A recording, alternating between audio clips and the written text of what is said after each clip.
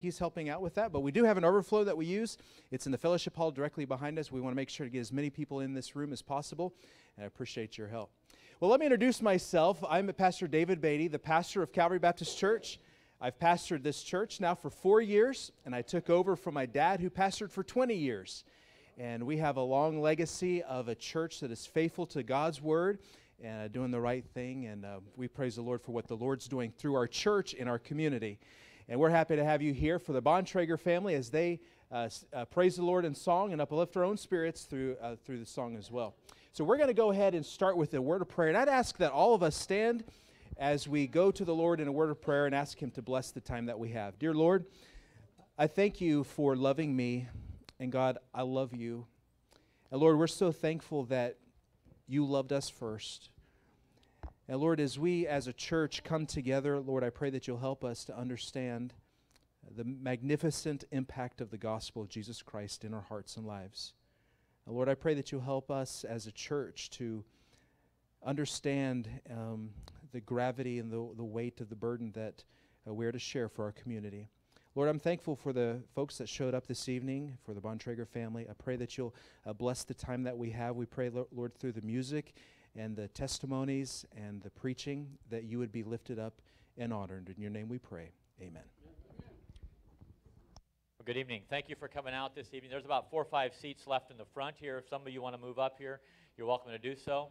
We do not want you to come for another entertainment show. This is not about entertainment. This is 100% about lifting up the name of Jesus Christ. And anytime throughout the evening service you want to sing along with us, by all means, feel free to do so. And we want to give God the honor and glory and our praise this evening. Let's worship together.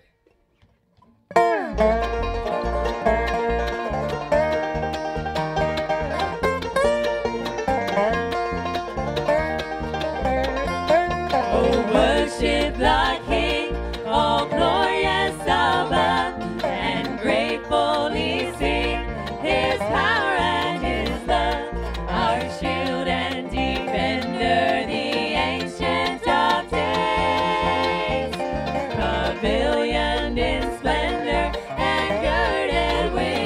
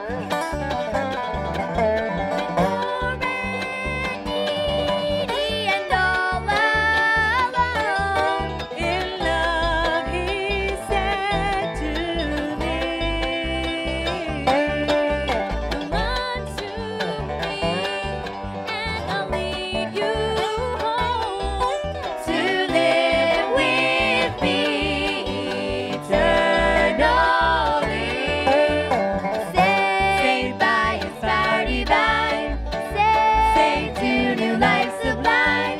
Life now is sweet and my joy is complete, for I'm saved, saved, saved. Life now is sweet and my joy is complete, for I'm saved, saved, saved.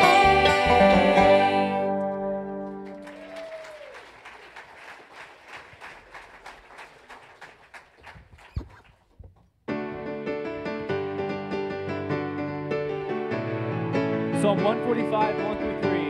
I will extol thee, my God, O King, and I will bless thy name forever and ever. Every day will I bless thee, and I will praise thy name forever and ever. Great is the Lord, and greatly to be praised. There is an endless song echoes in my soul. I hear the music ring, and though the storms may come, I am holding on to the rock I cling. How can I keep from singing your praise? How can I ever say enough? How amazing is your love? How can I keep from shouting your name? I know I am loved by the King, and it makes my heart want to sing. I will lift my eyes in the darkest night, for I know my Savior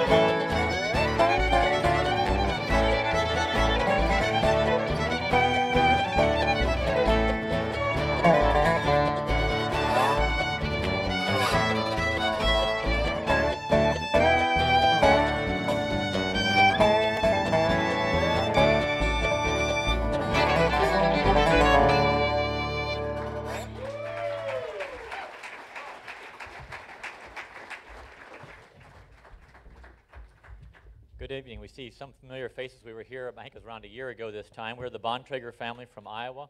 For those and I got an invitation to go down to South Carolina and help in a prison revival. So we packed up our clan, which I think numbered about 7 or 8 at the time. And the first night in prison, I remember asking the men for a raise of hands. I said, how many of you are fathers? And almost every hand in the room went up. And when I saw that, it really struck a chord within me. I thought, how sad and unfortunate there's that many dads in prison. But let me just give you a quick history lesson. In 1985, there was about 110,000 men in prison across the U.S. Today, there's 3.5 million. In 1985, there was 90,000 children in daycare. Today, we're well over around 3 million today. My thought is this, and my belief is, as we looked at children as a curse instead of a blessing, we're reaping what we've sown. I may also add, since that time, God has opened many doors for us, and today we minister throughout the U.S., Canada, Mexico, and California. A couple of you got that. While we still go back and do prison ministry every year, we're very passionate about encouraging families in a setting like this, because you get a man saved in prison, that's wonderful, but he's still disconnected from his family. You know what I'm saying? And how much better if we could break the cycle before it ever gets there. So tonight, by the way, let me just tell you this right up front. If we hear a baby crying during the service, that is music to my wife and my ears. We love it, okay? It's great. Don't feel like you have to haul them off to nursery or something like that. And if you got a child sitting on your lap or beside you, moms, dads, those are tomorrow's forefathers. Think about that. Big responsibility we have. We don't take it lightly, amen? When my wife and I got married, the doctors told us we may never have any children. Yeah, oh my. Yeah, was he wrong? I said that to somebody a while back, and he said, well, you should have found a different doctor. But anyhow, you know, we are so blessed with the 10 children God has given you, and we'll take any blessing we can get. Who doesn't want the blessing tonight? I want every blessing God will give me. Lady to my left is my wife, Becky. Her and I have been married for 27 years, and I know many of you think she's my oldest daughter, but she really is my wife. I got to tell you this story. This is a Texas story. We were either here a year ago or somewhere in this neck of the woods, and this sweet lady came up to me, and she said, Mr. Bontrager, I feel so sorry for you. And I said, why is that? She goes, well, you travel throughout the country with your 11 children and no wife. She said, that's got to be a real challenge. But I assured her that this was not my oldest daughter. This is my wife, Becky.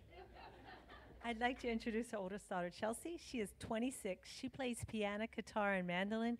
She loves to write. She's a photographer, a great cook, and she is one of the most generous people I know. Mitchell's 24. He plays the banjo, lead guitar, and bass guitar. He arranges a lot of our music. He drives our bus, and he preaches the Word of God for us on Sunday mornings at our services Sunday mornings. And when we're not traveling, he is employed on the family farm and loves working there.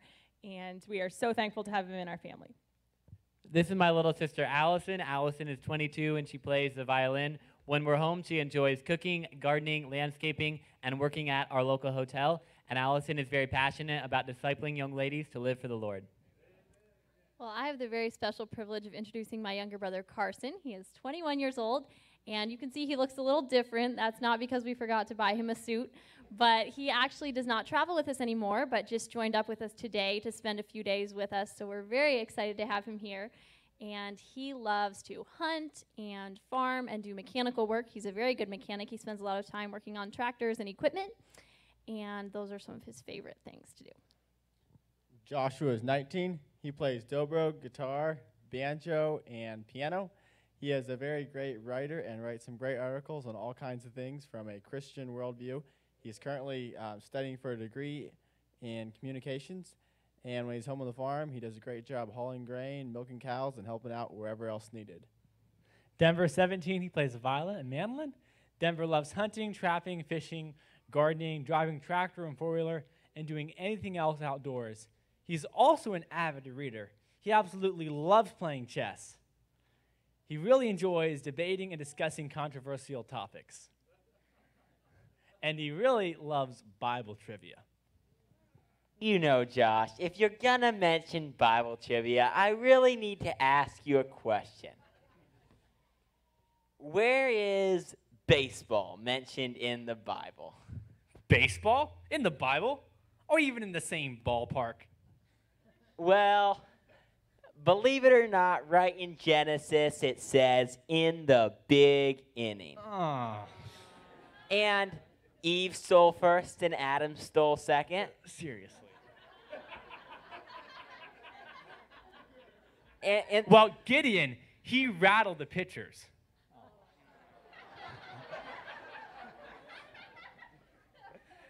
And Moses put forth his hand and caught it.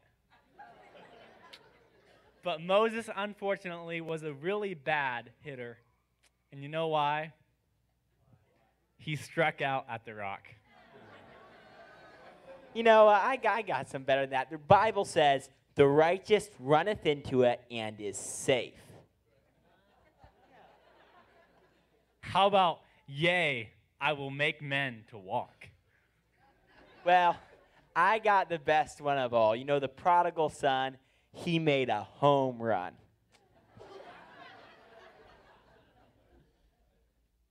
Taylor is 15. He plays banjo, piano, and bass. At home, he does a great job taking care of our calves and milking the cows, and he is passionate about memorizing God's word.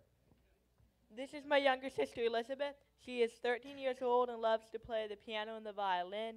She is a great chef and fantastic artist, and she also loves to meet new people. This is Hudson. He is 11 years old and he plays the violin and bass. He enjoys feeding and does a wonderful job feeding the calves at home on our farm, and he also likes playing chess and football with his brothers. This is the youngest member of our family, and her name is Rebecca. She is a songbird and a bookworm. She enjoys playing with dolls and riding bike, and she is 9 years old. This is Daddy. He is the best daddy in the whole world. He enjoys going on dates with Mommy, telling me stories, and playing ball with my brothers. He is the oldest member in our family, and he plays the radio.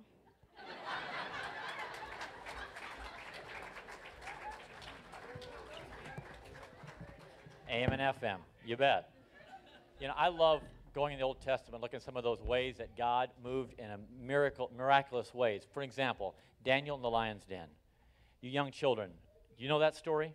Amazing. Daniel went into the lion's den and he came out safe. Wasn't eaten alive or anything. But another one is when the children of Israel went through the Red Sea on dry land. Can you imagine that day, being part of that tribe, going through the Red Sea, big walls of water on both sides? If I'd have been a little kid that day, I'd want to take my finger and just kind of poke out into that wall of water and see what would happen, you know? But let's not think God just did miracles back then. I'm here to encourage you. In 2017, we still serve a powerful God. God's word hasn't changed. God is still working in the lives of men and women today. And it's so easy, and we'll talk about this a little more later on, how it's very easy to get caught up in all the negativity and all the stuff that's going on in the culture around us, that we forget what a great and awesome God we serve. If you know this next song and want to sing along with us, feel free to do so.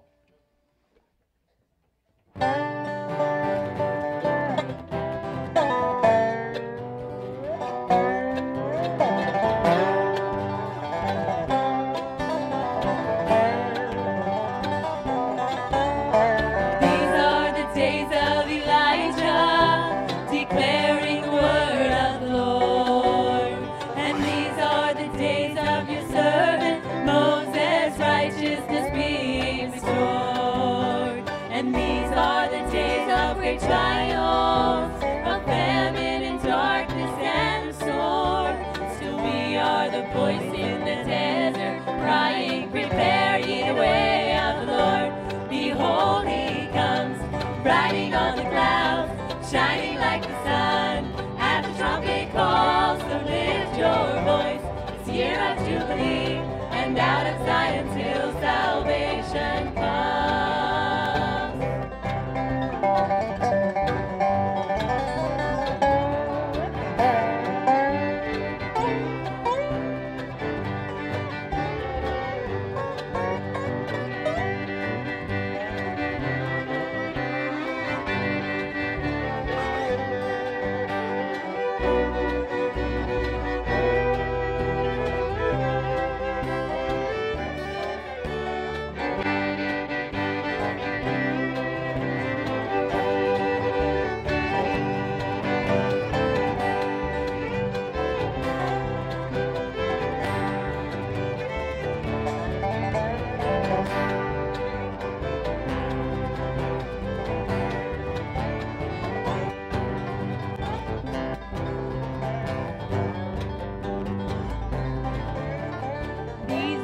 Days of Ezekiel, the dry bones becoming as flesh, and these are days of your servant David, rebuilding the temple of praise. And these are the days of the harvest. The fields are white in the world, and we are the laborers in your vineyard, declaring the word of the Lord. Behold, he comes, riding on the clouds, shining like the sun. At the trumpet call, so lift your voice. It's a year of Jubilee, and out of Zion's hill salvation comes.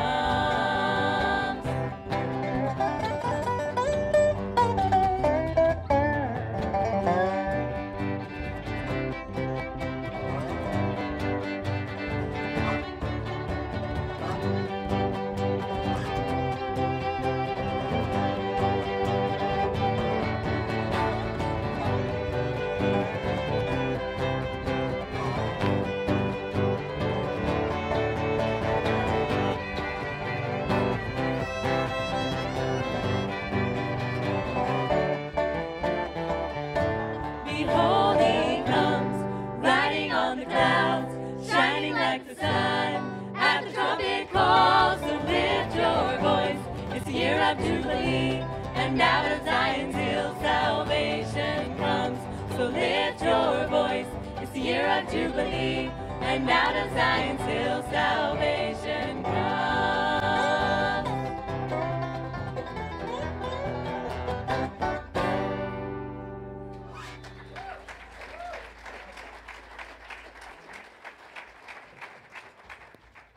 You know, when somebody calls you up and says, hey, let's go out for coffee, if it's somebody on the other end of the line that's a joyful person that you know will lift your spirits, it's very easy to say yes, or it's much easier, should I say, to say yes.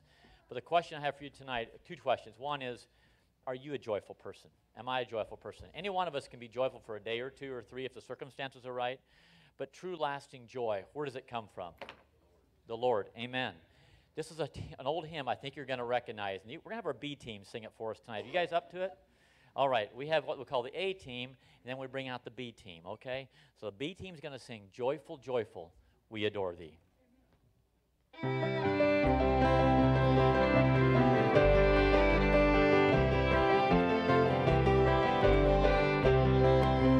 Joyful, joyful, we adore thee, God of glory, Lord of love. Hearts unfold like flowers before thee, hold me to the sun above. Melt the clouds of sin and sadness, drive the dark of doubt away.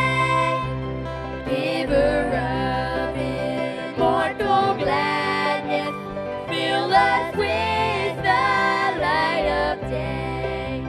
Now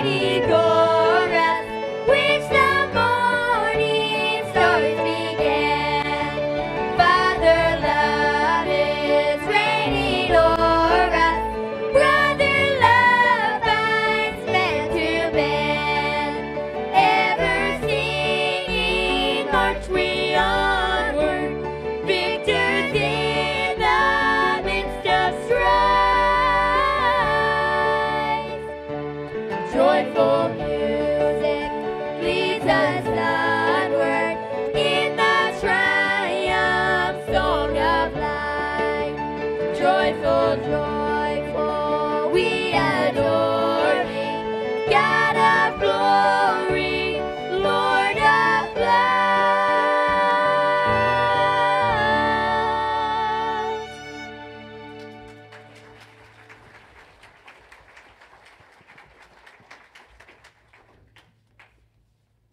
This evening, I'm so grateful for the gift of the Word of God. And I'm thankful that the Bible is truly unlike any other book ever written by men. Because the Bible is the inspired words of God. And the Bible has the power to change my life and your life if you'll allow it to. The Bible is such an incredible book. And we have so much of the Word of God. We have God's Word on our coffee tables, beside our beds, and even on our phones. Yet how much do we as Christians love the Word of God? It's all around us, but do we take time to read it and study it and memorize it and treasure it? So this evening I challenge all of you to love the Word of God, to treasure it, because it's through knowing the Word of God that you will come to know the God of the Word in a deeper and more powerful way. And this evening, I'd like to share with all of you one of my favorite psalms written by David, the great psalmist, the man after God's own heart. David wrote this psalm while in the wilderness, possibly while fleeing from his own son, Absalom. Yet it was in this time, this difficult time in David's life, that he realized how much he really needed the Lord. David realized that he needed to seek the face of God. He needed to know the face of God. This evening I encourage all of you, no matter what you're going through, what you have gone through, what you will go through, I encourage you to seek and know the face of God, because that is a strength that will keep you going no matter what you face in life. So I pray the words of this psalm will be a blessing to you this evening. Psalm 63. The prayer of David, the man of God, when he was in the wilderness of Judah. O God, thou art my God. Early will I seek thee. My soul thirsteth for thee. My flesh longeth for thee in a dry and thirsty land where no water is, to see thy power and thy glory, so as I have seen thee in the sanctuary. Because thy loving kindness is better than life, my lips shall praise thee. Thus will I bless thee while I live. I will lift up my hands in thy name. My soul shall be satisfied as with marrow and fatness, and my mouth shall praise thee with joyful lips. When I remember thee upon my bed and meditate on thee in the night watches. Because thou hast been my help. Therefore, in the shadow of thy wings will I rejoice. My soul followeth hard after thee. Thy right hand upholdeth me. But those that seek my soul to destroy it shall go into the lower parts of the earth. They shall fall by the sword. They shall be a portion for foxes. But the king shall rejoice in God. Everyone that sweareth by him shall glory. But the mouth of them that speak lies shall be stopped. Psalm 63.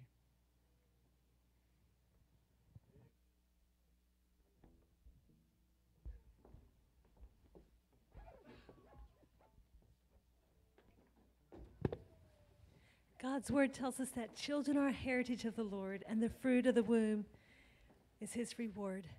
But you know, those precious children, those blessings of God, grow up very, very quickly. And that time that we as parents have to bring them up in the nurture and admonition of the Lord is very short. And so tonight we want to sing a song to encourage you to cherish every moment you have with those children. Use every opportunity to teach them about God, to read God's word with them, to pray with them, to play with them, to sing with them. And so tonight as we sing this song, I hope you'll think about how you can cherish the moment with the children that God has given to you.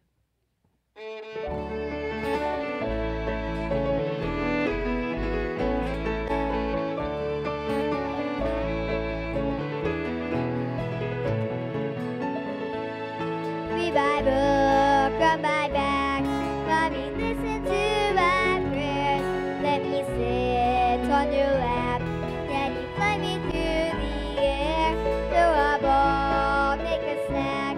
Let me go to the park. Tuck me in, hold me close. I'm afraid of the dark. Cherish the moment, soon you'll be apart. Cling to the memories, press them to your heart. Soon comes a day when you'll have no child to hold. So cherish, cherish the moment. Sing a song, play a game, swing me high in the air, ride a bike, fly a kite. Oh, I love what times we share. Hold my hands, hug my neck. Daddy must be on your knee. Come and sit by my bed. Mommy, rock me to sleep. Cherish the moment, soon you'll be apart. Cling to the memories, clasp them to your heart. Soon comes a day when you'll have no child to hold. So cherish, cherish the moment.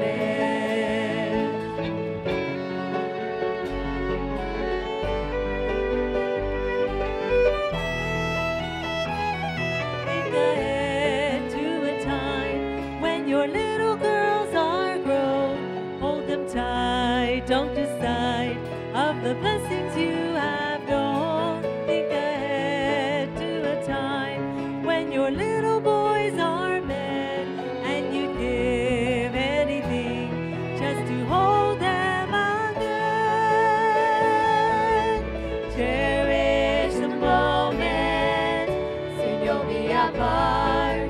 Cling to the memories, clasp them to your heart. Soon comes a day when you'll have no child to hold. So cherish, cherish the moment. Soon comes a day when I'll have no child to hold. So I'll cherish,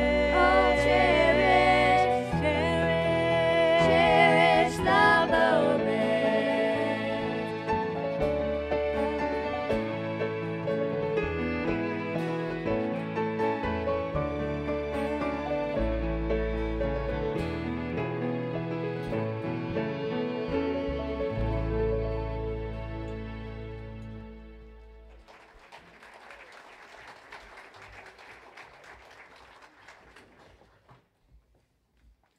You know, growing up in a large family has definitely been interesting. It's been a very good thing, but one of the things we've learned over the years is that life goes a lot better when the girls cooperate. I mean, when everybody cooperates. And yes, it's really a lot better that way. And you know, it's really like that in all of life, actually, if you stop and think about it, whether it's in your family or at church, at work, no matter what we're doing in life, if we can't learn to cooperate and work together with other people, it's very difficult to get anything done. So we've worked up a song that just demonstrates what you can get done when you learn to work together and get along with other people. And we call this song Sibling Cooperation.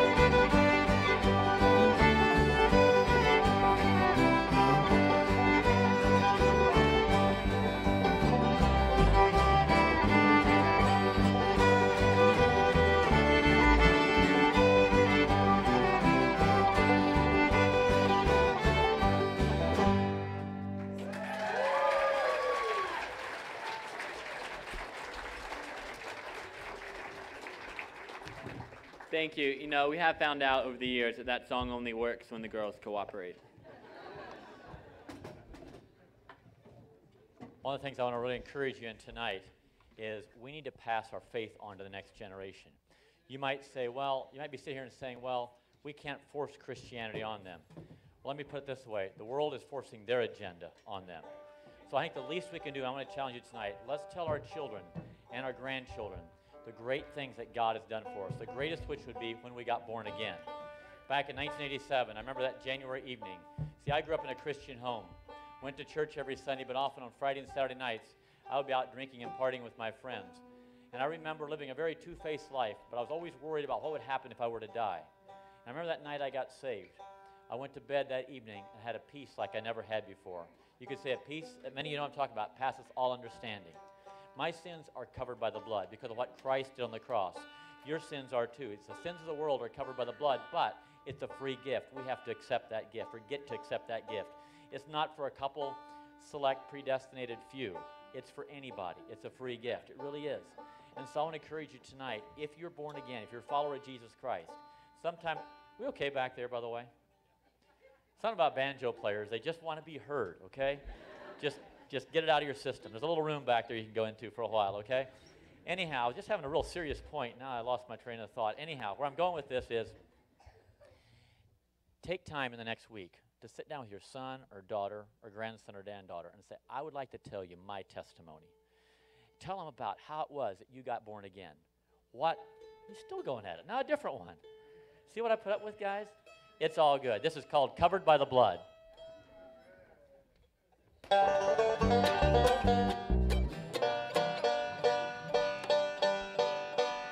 It's the banjo player. He's either tuning or playing himself out of tune.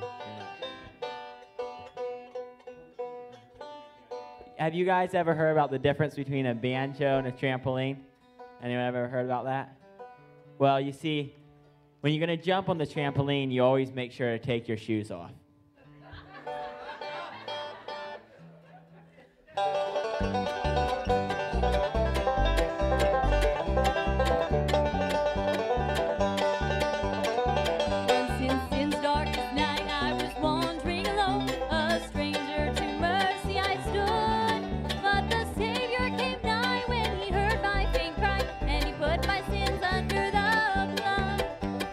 Covered by the blood, they are covered by the blood. My sins are all covered by the blood. My iniquities so vast have been blotted out at last. My sins are all covered by the blood.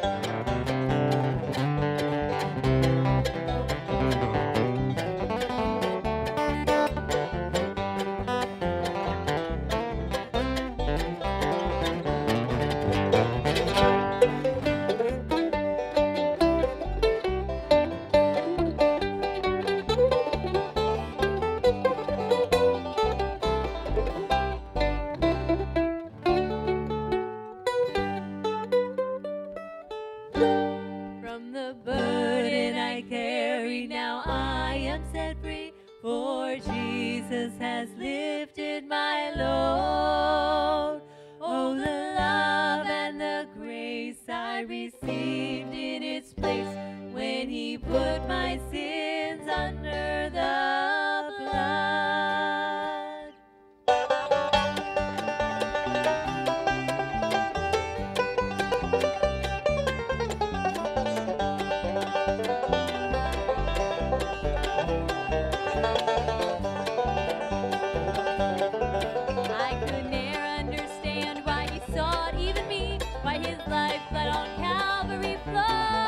But sufficient for me since He died on the tree. He has put my sins under the blood. They are covered by the blood. They are covered by the blood. My sins are all covered by the blood.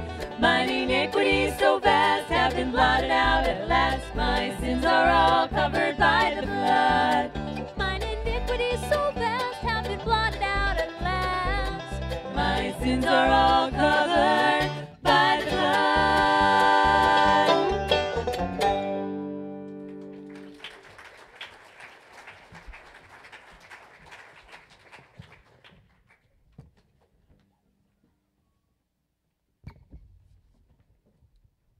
Today in America, it seems like so many have forgotten what truth really is. But this evening, I want to remind all of you that truth is not based on popular opinion. Truth is found in the Word of God. And now is the time when we need Christians who are willing to stand up and live their lives by the Word of God, regardless of the consequences. Today, it is a time for truth.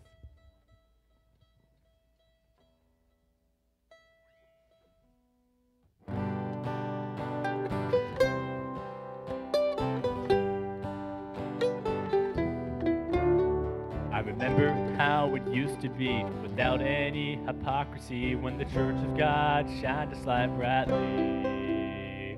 When a man was not afraid to sacrifice for the Christ who died to give him life, even if it cost him everything. When pastors proclaimed the truth of God's word, fighting for life before birth, and marriage as God planned it to be. Though things have changed so drastically, it's time we stand for what we believe. It's a time for truth. We will stand for what is right. It's a time for truth. We will not give up the fight. We will live our lives every day by God's word that does not change. It's time for truth.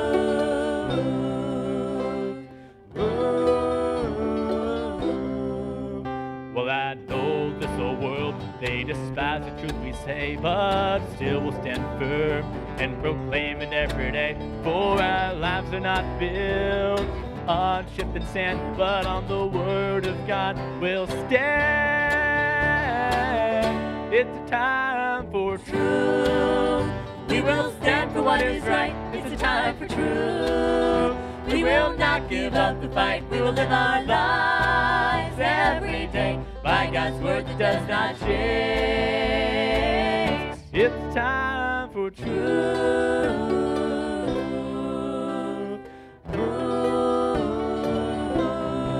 Oh, we will stand and fight for the Lord Jesus Christ. We will hold to the right in the power of his might. For his truth marches on and it will overcome, no matter what the world may say. It's a time for truth. We will stand for what is right. It's a time for truth. We will not give up the fight. We will live our lives every day by God's word that does not change. It's time for truth. It's a time for truth.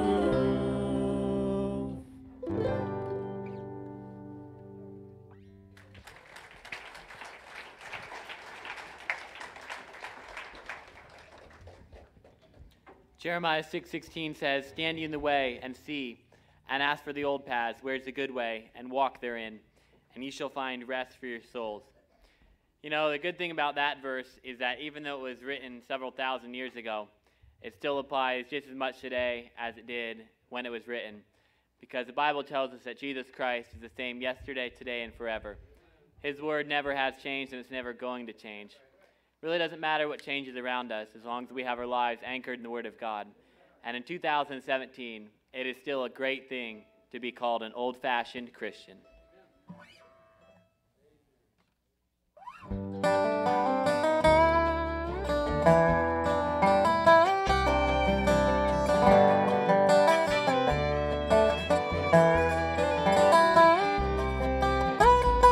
I believe in making my money the hard way, so I work for it. And every job I do with pride.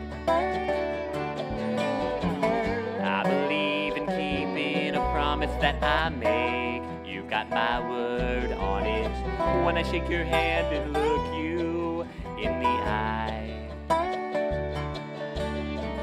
I believe in my country and putting your hand over your heart and taking off your hat when that anthem starts.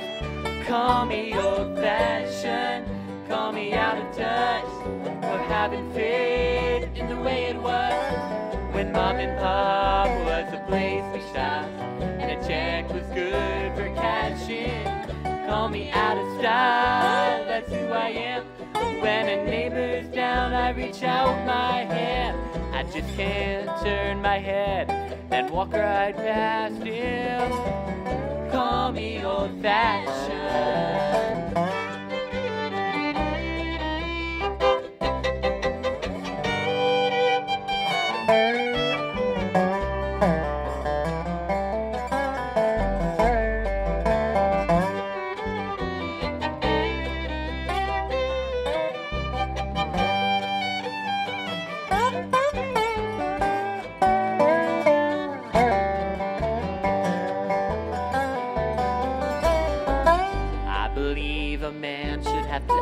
Permission for a woman's hand before he gets down on one knee. And I believe in passing down traditions every chance you can, so children learn what family means. Sitting around the supper table every night at 6 o'clock and talking about your day with the TV off. Call me old-fashioned, call me out of touch, for having faith in the way it was when a golden man on someone's hand and love was everlasting. Call me out of style, that's who I am. I believe kids need a mom and a dad. They're worth working out any problems that you're having. Call me old-fashioned.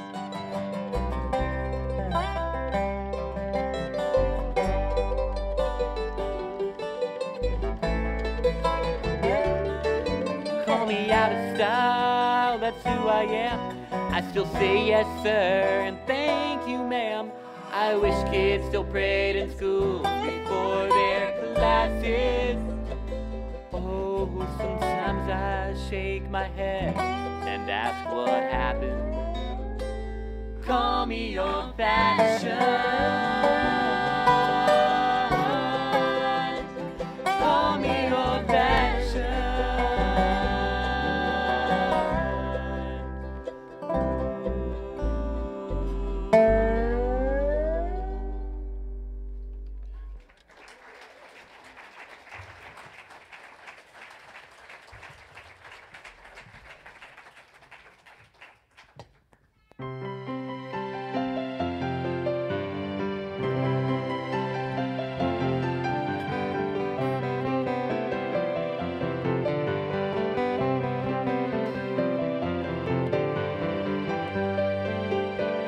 When he walks among us, all that he does, all of his mercy and all of his love.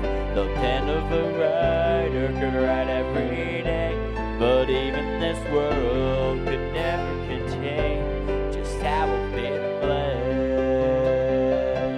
The warmth in the winter, the flowers in spring, the laughter of summer, the changing of leaves.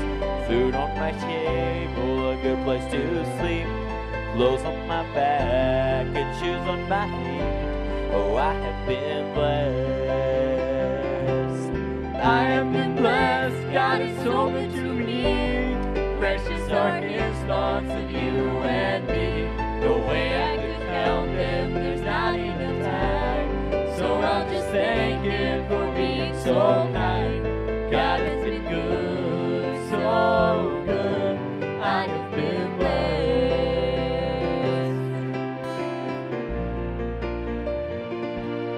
Arms that will raise, a voice that can talk, hands that can touch, and legs that can walk, ears that can listen, and eyes that can see. Oh, I've gotta praise him as long as I breathe, 'cause I have been blessed.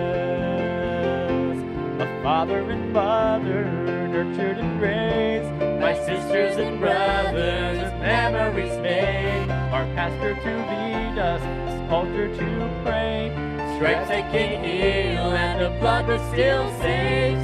I have been blessed. I have been blessed. God is so good to me.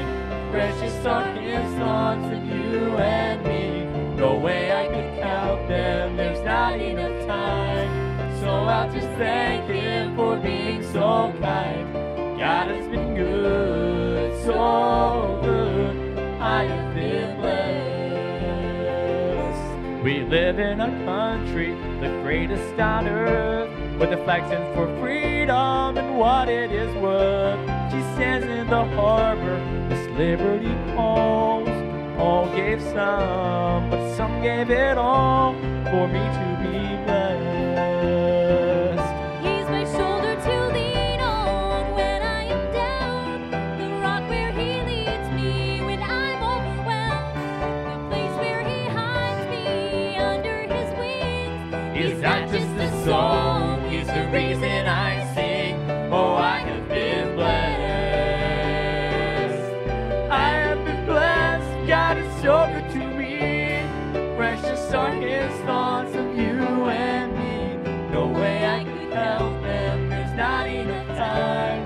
So I'll just thank him for being so kind. God has been good, so good. I have been blessed. God has been good, so good. I have been blessed.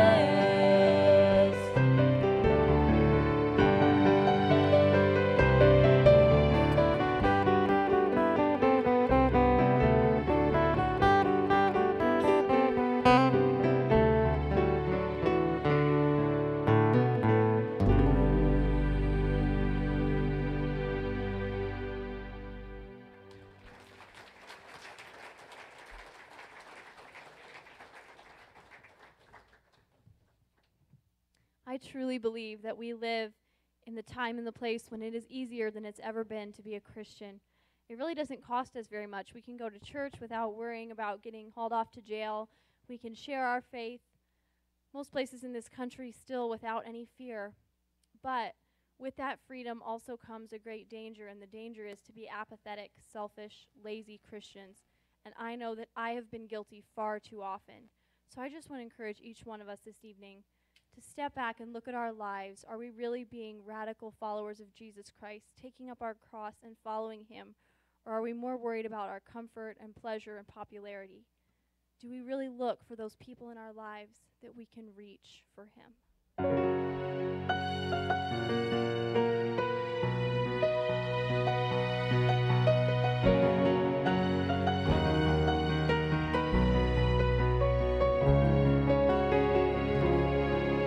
Their faces looked so earnestly, their eyes were fleeting, longingly, wondering where their next meal will be. Just trying to make it day to day, as their life so quickly slips away. They never had thought of their eternal destiny.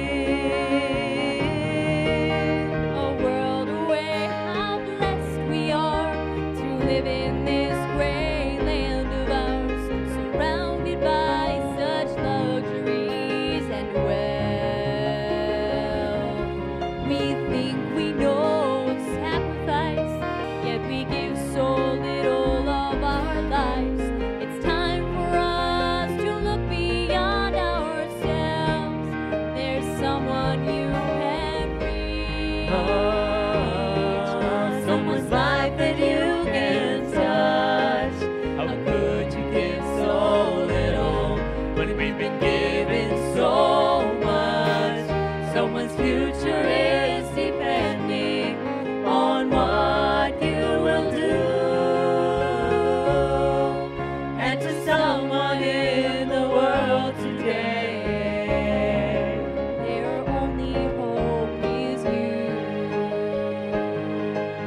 not ashamed to live our whole life long and stand before our God. What a day it would be to hear him say these words.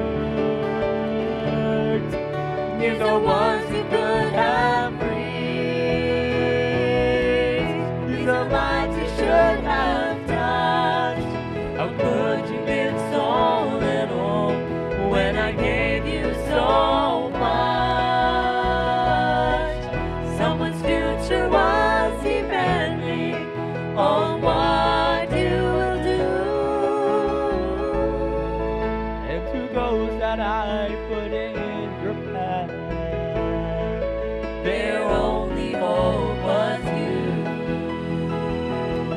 Let us strive for the goal to reach just one more soul. What price could be too great to hear our Father say? These are ones that you have reached. These are lives that you have touched. Enter in, my faithful servant. To you I say, well done. Someone's future was depending on what you will do.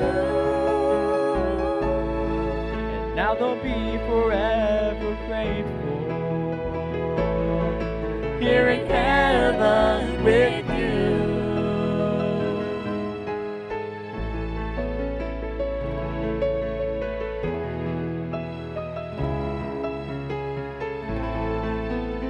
There's someone you can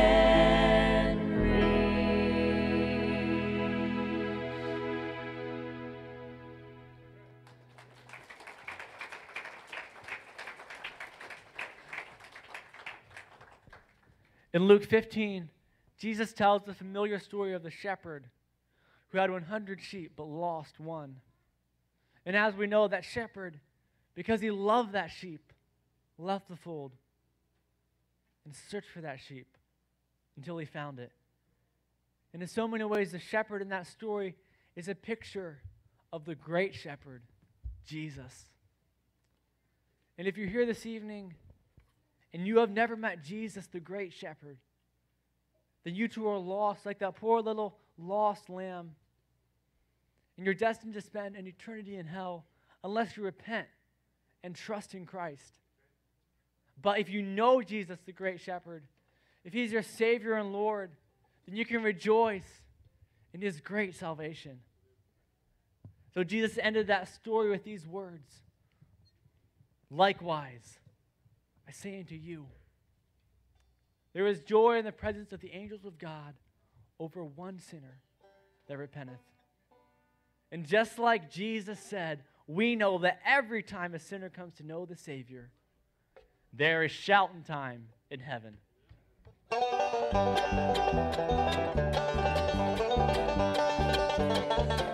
It's shouting time in heaven, a sinner was lost is found. It's shouting time in heaven, salvation has been brought down. No wonder the angels rejoice to know my sins have been covered by the crimson flow, and now I'm feeling fine. I'm walking on the highway built by love, my name's written down in the courts of love. It's shouting time in heaven, oh yes, it's shouting time. I will arise and go to Jesus. He will embrace me in his arms, in the arms of Christ my Savior. Oh, there are 10,000 charms. It's shouting time in heaven, a sinner was lost is found. It's shouting time in heaven, salvation has been brought down. No wonder the angels rejoice to know my sins have been covered with the crimson flow, and now I'm feeling fine. I'm walking on the highway built by love, my name's written down in the courts of love. It's shouting time in heaven, oh yes, it's shouting time.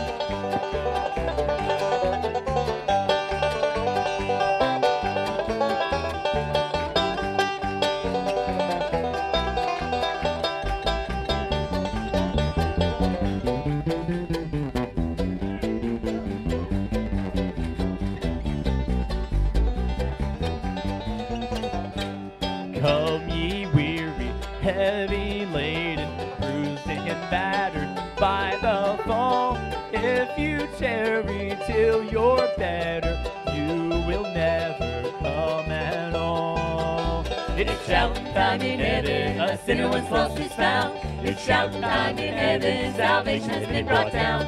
No wonder the angels rejoice to know my sins have been covered by the crimson flow, and now I'm feeling fine. I'm walking on the highway built by love, my name's written down in the courts above. It's shouting time in heaven, oh yes, it's shouting time. It's shouting time in heaven, oh yes, it's shouting time. It's shouting time in heaven, a sinner once lost is found. It's shouting time in heaven, salvation has been brought down. No wonder the angels rejoice to know my sins have been covered by the crimson flow, and now I'm feeling fine. I'm walking on the highway built by love, my name's written down in the courts above. It's shouting time in heaven, oh yes, it's shouting time. It's shouting time in heaven, oh yes, it's shouting time. Yes, it's shouting time.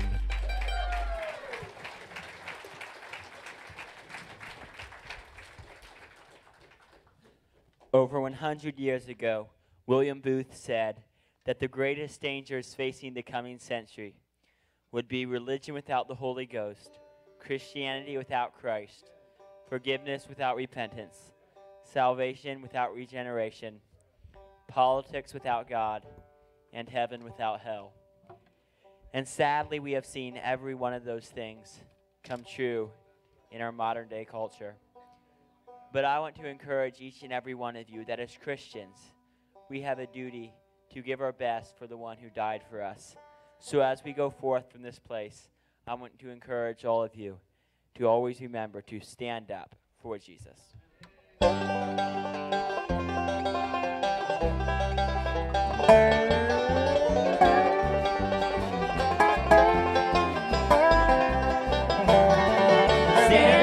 Stand up for Jesus, ye soldiers of the cross.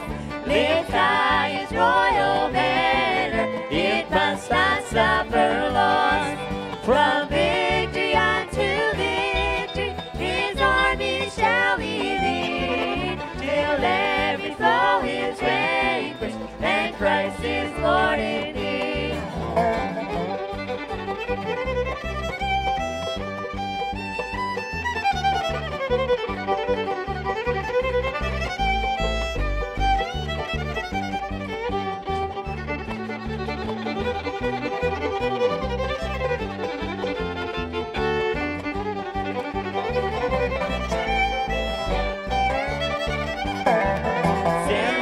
Stand up for Jesus, stand in his strength alone. The arm of flesh will fail you, ye dare not trust your own. Put on the gospel armor, each piece put on with prayer. Where duty calls or danger, be never wanting there.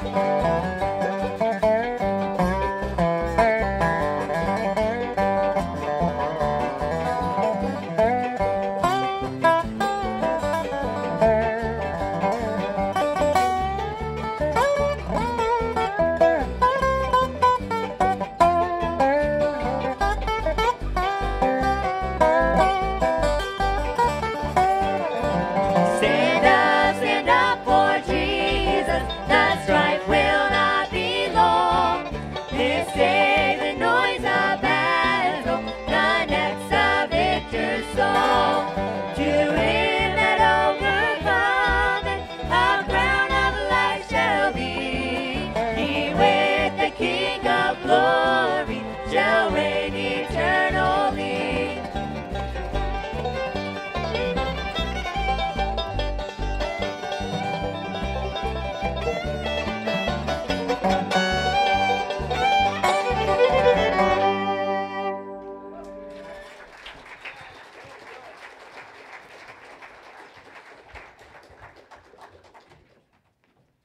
Stand up for Jesus. Amen. Much easier said than done, right?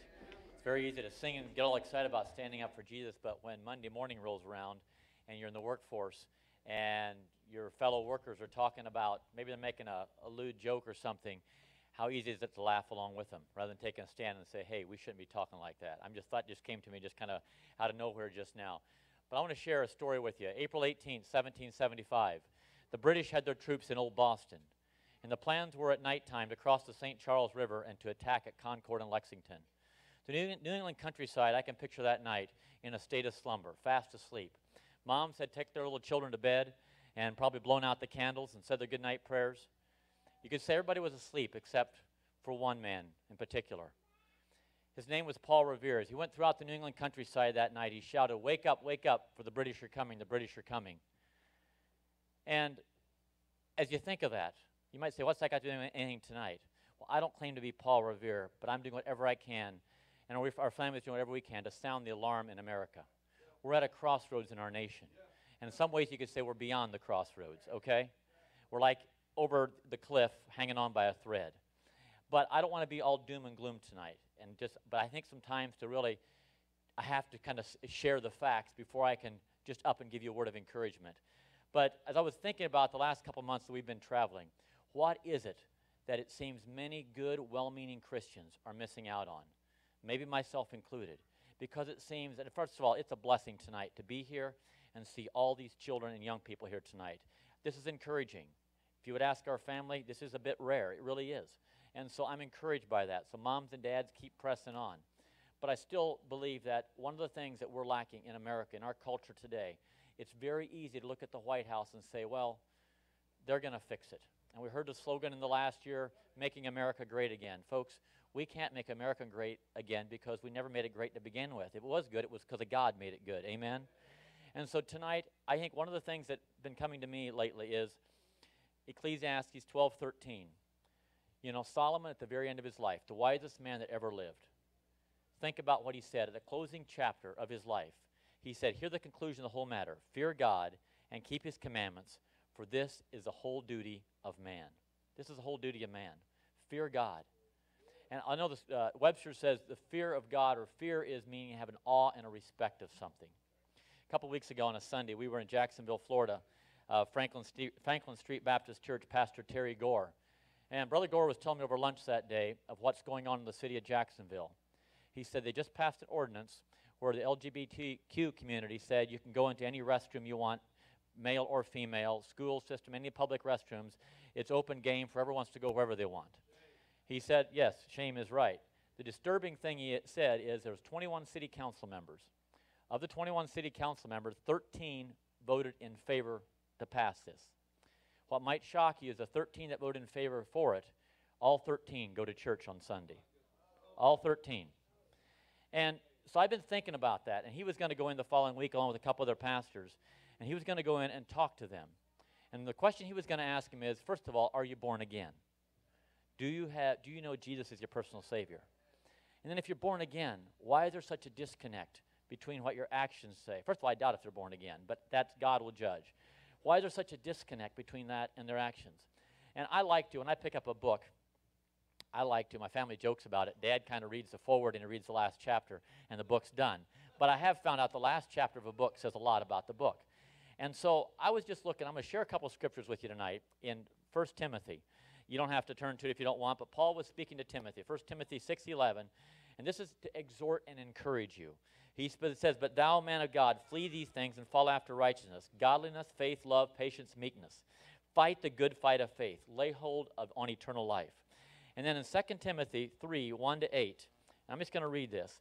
This know also that in the last days perilous times shall come, for men shall be lovers of their own selves, covetous, boasters, proud, blasphemers, disobedient to parents, unthankful, unholy, without natural affection, truce breakers, false accusers, incontinent, fierce despisers of those that are good, traitors, heady, high-minded, lovers of pleasure more than lovers of God, having a form of godliness, but denying the power thereof. From such turn away.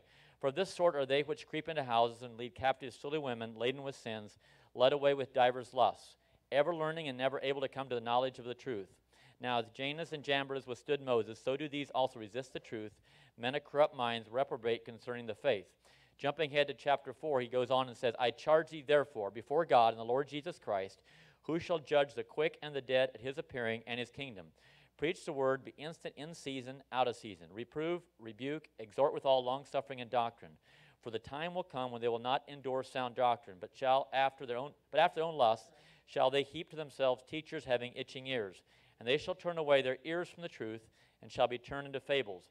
But watch thou in all things, endure afflictions, do the work of an evangelist, make full proof of thy ministry. For I am now ready to be offered, and the time of my departure is at hand. I have fought a good fight, I have finished my course, I have kept the faith. Tonight I want to challenge you as a group of people. Let's be fighters. Let's fight the good fight of faith. Seriously, I want to encourage you. It's very easy. If you read enough newspaper, watch enough TV, you can think there's no hope out there, and you start letting your guard down. But there's a couple things in that passage that jumped out at me, and I just jotted them down to be encouragement to you tonight. Be instant in season and out of season. One of those things I think it could mean is whether you feel like it or you don't feel like it, do right anyhow, okay? Do right anyhow. You know, those councilmen over there, I don't know if they're saved or not, but do right anyhow, no matter what the pressure is. Another one is reprove and rebuke. In our culture today, that's the opposite of being politically correct, okay? Reprove and rebuke. If you need to reprove somebody, do it in love. Don't just, use tact, but go to them in love and say, hey, brother, I think you may be off course a little bit here. Hey, sister, did you think about this? But do it with relationship and do it with grace. But don't be scared to reprove and rebuke. And then exhort with all long-suffering and doctrine. Goes on to say, watch in all things. Watching in all things. I have a friend that he read a book a while back on the FBI and what the FBI looks for. And he told me that he was encouraging me a while back I need to be aware of my surroundings wherever I go. So we were in Hattiesburg, Mississippi the other day, and I shared this with my family. And so my family is starting to be more aware of their surroundings. So you don't know, by the way, what all we've been noticing about you tonight. I'm just kidding. But anyhow, we were in Hattiesburg, Mississippi, and sitting in a Walmart parking lot with our bus the other day having family devotions. And the shades were up in our bus, and one of my daughters interrupted me. I think I was reading the scripture. She interrupted me. She goes, Dad, you won't believe what I'm seeing. I said, what are you seeing? She said, there's a guy trying to break into vehicles out here at Walmart parking lot. I said, you got to be kidding. Sure enough, we look out the window, and there's this guy. He's going from car to car. He just looks around and feels the door, and it's locked, so he moves on to the next one, okay? And my carnal nature, you might think I'm super spiritual, but my carnal nature was actually hoping he would break into one so we could do some heroic arrest of some sort. I don't know what. But unfortunately, it didn't work out that way. Every car he went to was locked. But anyhow, be on guard. Be watching your surroundings. That story, you can take it or leave it how you want. But I'm just saying, be watchful. But on a serious note, on a spiritual note, moms, dads, watch. What kind of things are affecting our young people? What kind of things are they affecting them? This can be a blessing and it can be a curse. It can be a blessing. It's derailing many, many young people today. It really is. If you're going to let your children have an iPhone, make sure you know or have a way of knowing what sites they're going to. And unfortunately, in today's culture, most young people are smarter than mom and dad and can figure out ways to get around it. So you need to be diligent. You need to be victorious in that area. Endure afflictions. Endure afflictions, he says. And I think when I was thinking about that, one of the things that came to me, I have met in our travels a lot of people that harbor a lot of bitterness over the silliest things. And I remember years ago, I was traveling to Wisconsin on a business trip. I was about 30 years old, and I was about 2 hours from home, and I started thinking back. My dad died when I was 18, and right after he died, a couple of the ministers from our church, and I was not living for the Lord, they came to me and talked to me. And instead of coming to me and talking to me about, hey brother, we're sorry your dad passed away, how you doing? We grew up in it was a conservative Mennonite setting, and that's kind of irrelevant except for the point is in that setting, there's a lot of rules and regulations with outward conformity, okay? A lot of rules without application. And anyhow, they came to me and talked to me about some of those things, and I got really bitter as a young man.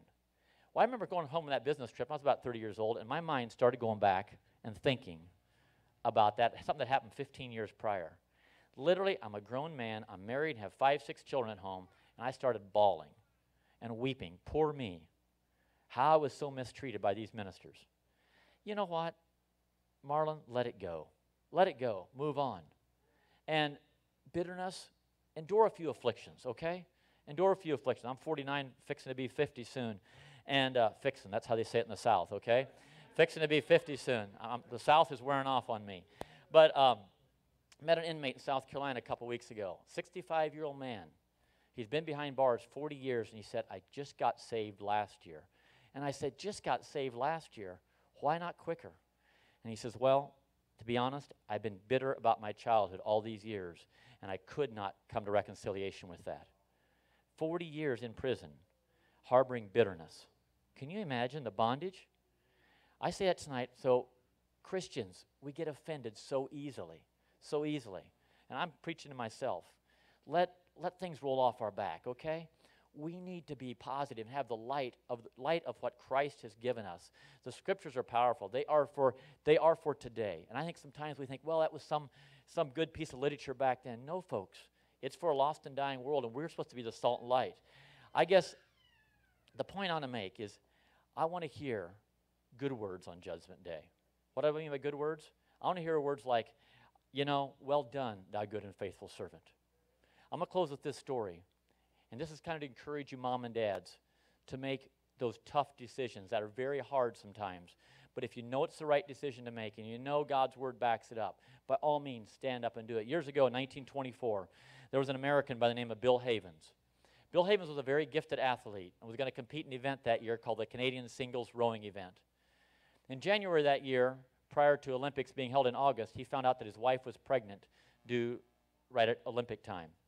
So in his book, A Life of No Regrets, Bill Havens wrote, I decided to forego my only chance of a gold medal and stay home at my wife's side. Time went on and Americans forgot about Bill Havens. But in 1952, he got a telegram from Paris, France, where the Olympics were that year. And the telegram said like this. It said, Dear Dad, thanks for waiting around for me in 24. I'm coming home with the gold medal you should have won. Your loving son, Frank. True story, and we love stories like that, but the truth be known, your sons and daughters, my sons and daughters, may never win a gold medal in the Olympics. They may never get the opportunity to even play violin or piano in front of anybody. That really doesn't matter. What really matters is if on Judgment Day they hear those words, well done, thou good and faithful servant. Not depart from me, I never knew you, you workers of iniquity. And I'm afraid we've got way too many people going through life having a form of godliness but denying the power thereof. My children and I have a fair bit of time to talk as we're on the road, and one of the boys was saying the other day, because, Dad, you really think as many people as we meet in churches, a vast number of them are saved? And I said, I don't know. I really don't know. I hope every one of you tonight is saved and is living a victorious Christian life. I hope so. But I'm also not so ignorant to know that in a room this size, the odds are pretty slim. That's true, okay? And before I go on a tour of any sort, and we travel 6 months a year, I have a mechanic back home that goes over our bus from front to back, all over. We do a mechanical evaluation. Tonight we're going to do a spiritual evaluation. We want you just to bow your heads and no looking around tonight. And if tonight if the Lord is speaking to you and you're saying, I do not know for certain where my eternal destiny is. I've never made a decision to follow Jesus Christ. It's not that difficult, friend. John 3:16 says, For God so loved the world, he gave his only begotten Son, that whosoever believeth on him should not perish but have everlasting life. Do it like I did back in 1987 when I went to the altar and just knelt there and said, Lord, I want you. Forgive me my sins. I want to trust in you. I want to surrender my life to serve you. Would you wash me clean? If there's anybody here tonight who would like to just come to the altar tonight and get that right with God, please do. I know Pastor's here. He would love to pray with you. I would love to. And open the scriptures. But maybe you're here tonight and you say, you know what? I may not have 40 years of bitterness that I'm harboring, but I've got an awful lot. I need to come put it at Jesus' feet tonight. Whatever it may be. It may be a marriage that's struggling. Maybe you need to come to the altar as a family. I don't know what it is. Why don't you all just stand and keep in a spirit of prayer. Stand up as we have this invitation. And would you just come to the altar tonight and do business with God if the Lord is speaking to you this evening? Eternity is forever and ever. And there's an all-out assault on the last days. Satan is doing everything he can to destroy families. He knows time is short. But I'm not going to give up without fighting. Let's fight the good fight. Does anyone want to do business with God tonight? Just come up front. We'd love to pray with you.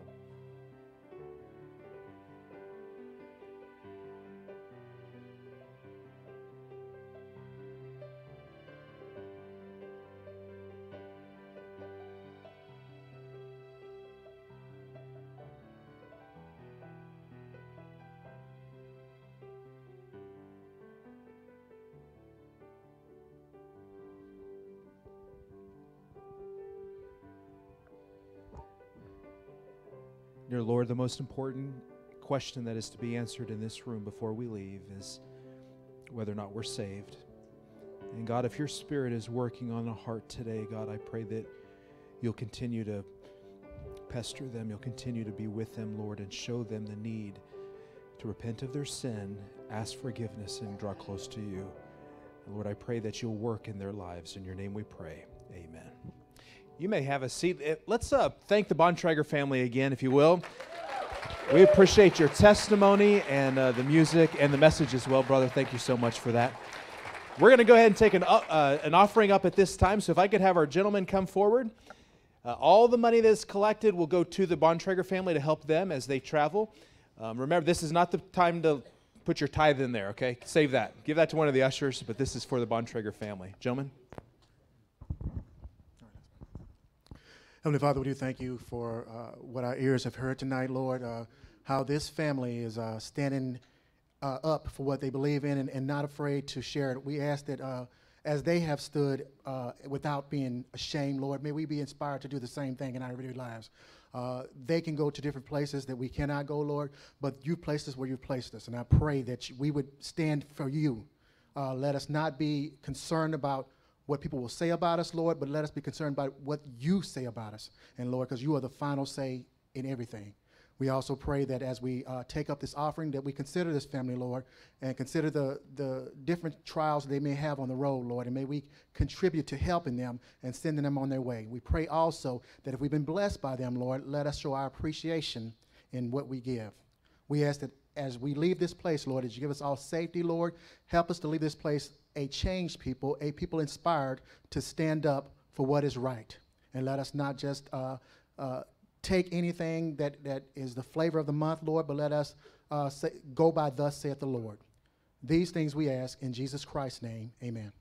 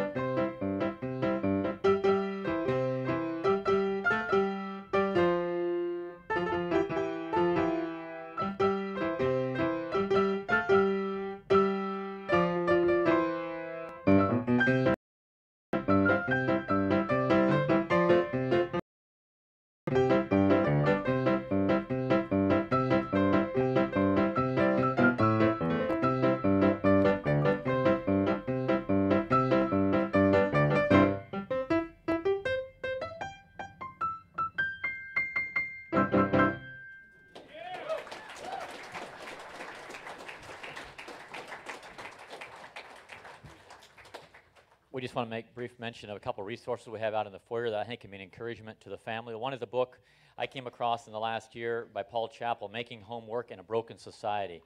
Powerful, powerful book. Obviously, nothing is better than God's Word. But if you're a parent, you still have children in your home, I would highly encourage you to pick one of these up.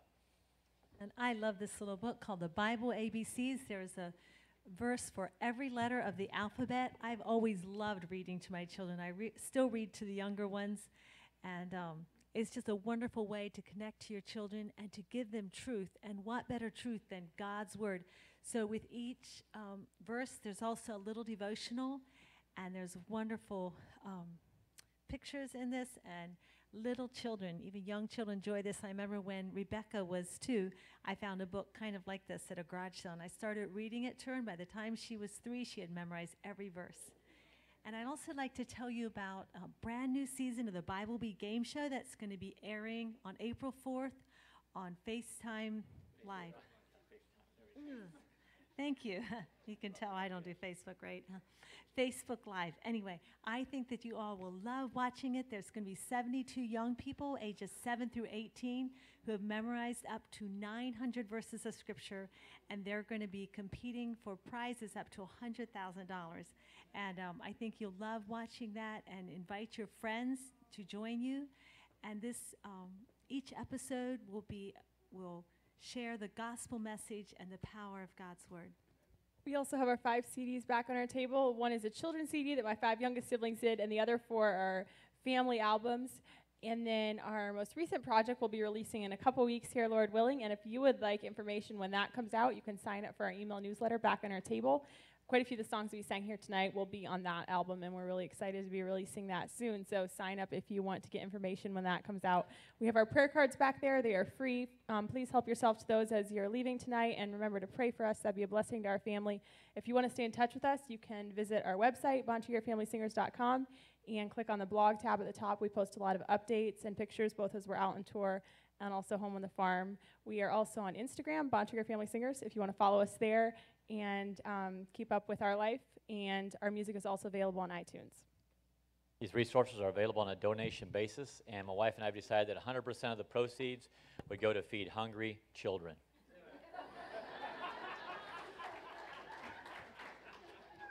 The church fed us a phenomenal meal, though, in spite of, speaking of hungry, they fed us a great meal tonight. Thank you, church. We're always involved. That was really great. Want to make one announcement, too. If you think about it, this coming Friday, we'll be going into Mexico for about 2.5 weeks. And just keep us in your prayers as we have various services around Mexico, Chihuahua State, and down by Durango. And just covet your prayers. Many of you, if you're in Texas, you know the situation in Mexico. I'm not telling you anything new. And also, if you're here tonight and you heard my message and about the importance of being born again, and you do not know, don't put it off. I plead with you. We got an email a couple days ago from a lady in Fort Worth that had come to one of our concerts 3 years ago. And she went home that evening and couldn't sleep, and got up during the night and knelt beside her bed and accepted Christ as a personal Savior, and finally emailed us 3 years later and told us about it. But I say that to you to just don't put it off. But if you do get saved, tell somebody. Tell Pastor here, Pastor David, or tell somebody. It's so vitally important. And do not put it off. We're going to do a final song, and Pastor, I'll turn it over to you. Praise God from whom all blessings flow. Praise Him, all creatures here below. Praise Him above, ye heavenly hosts. Praise Father, Son, and Holy Ghost.